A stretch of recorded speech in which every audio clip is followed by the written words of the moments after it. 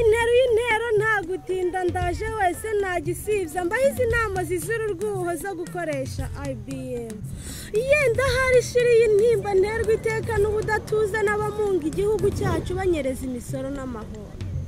ngiye muruza ndimo gutanga ndavuga neruye burakeye banyarwanda muri rusange muze mufashe tuburwanye ubu bucuruzi bwa magendu IBM tuyitabire bashoramari baguzi mwese mwimunga igihugu cyanyu mwibuke kwaka iyo fagitire no kuyitanga ibyo ni ingenzi mwikoreshereze imashini ya IBM batubwira mutanga imisoro n'amahoro Rwanda Revenue nayo iri hafi irahita ibibona neza rwose ko watanze umusoro wawe maze ucuruza utekanye kandi wunguka munyarwanda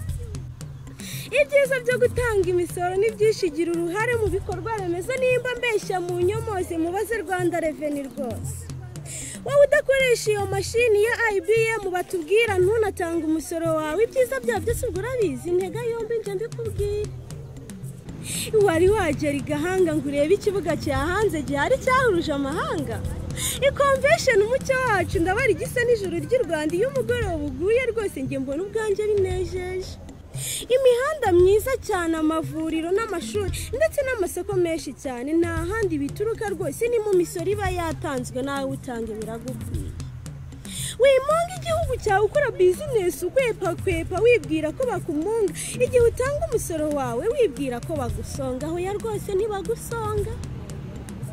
urabona umuntu ukaburi tuzi ugaturumbura nk'uwapfuye ukadedemanga nk'umurwayi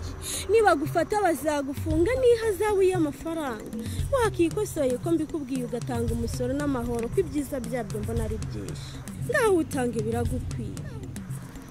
inyungu nyishega n'izawe wowe utanga imisoro neza dore izubaka amashuri abana bawe twige neza ndetse izubaka n'imihanda n'amavuriro wifuza ubuzima bwawe butekana igihugu cyawe kimere neza ikireka kwaka inguzanyo nyinshi mu mahanga bagikeneye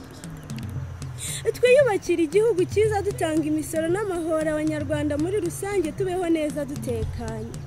ireka subikira ahangaha soze yenda nzasubira subakure kuri iyi nganzo babwira ibyiza byo gukoresha IBM abanyarwanda muri rusange tuyitabire niko bikwiye